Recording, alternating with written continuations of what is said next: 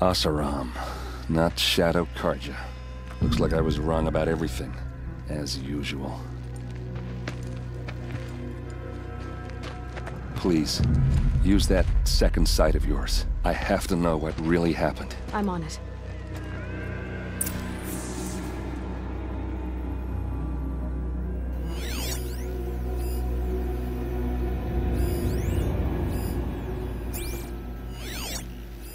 Those rocks, they're shattered.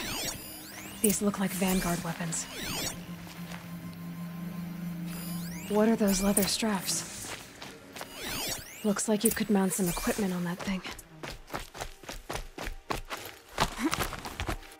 There, by the tripod. A used power cell.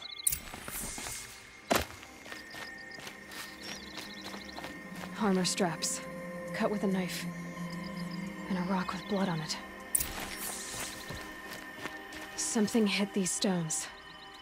Something I've never seen before. There's no blood on them.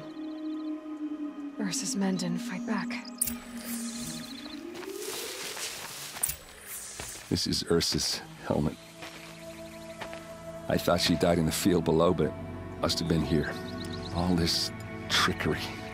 For what? Feels like it's just to torture me. I have a theory.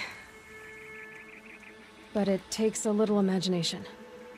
So far, your theories are better than other people's facts. All right.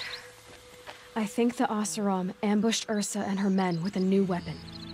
They mounted it on that tripod up there. It fires waves of force, maybe sound. Looks like it cracked the stone there.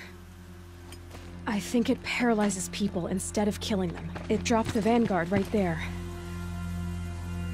No blood on their weapons. No fight. But why paralyze them if you're only gonna move them and gut them? They were trying to hide something.